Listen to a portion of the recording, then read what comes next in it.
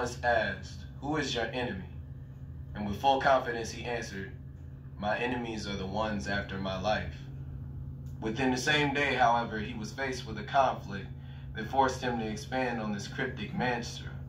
He answers, now reading, "My enemies are the ones after my life and the ones that toy with my life." As a highly melanated male, this mentality is not lost on us as a whole.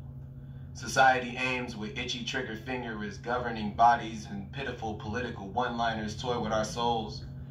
Various substances plot to poison our bodies. Social norms force us to age at an advanced rate, while many of our own perish at long-lived age of 20 years old.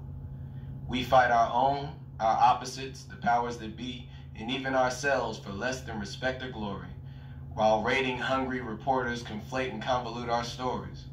Black life is nothing if not always confusing and sometimes gory. So that begs the question, who?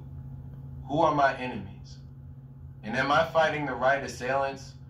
Or am I at constant war due to habit and condition and swinging blindly due to lack of patience? Who are my enemies? Broken, corrupted system, unseen but ever present. Only God can judge me, but others pass the sentence.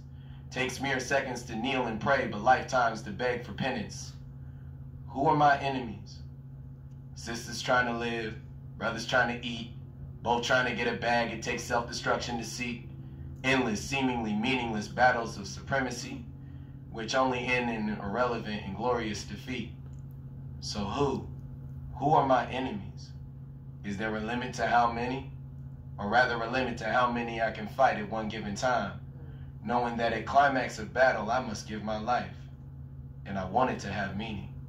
So in all things, I must understand and know, who are my enemies?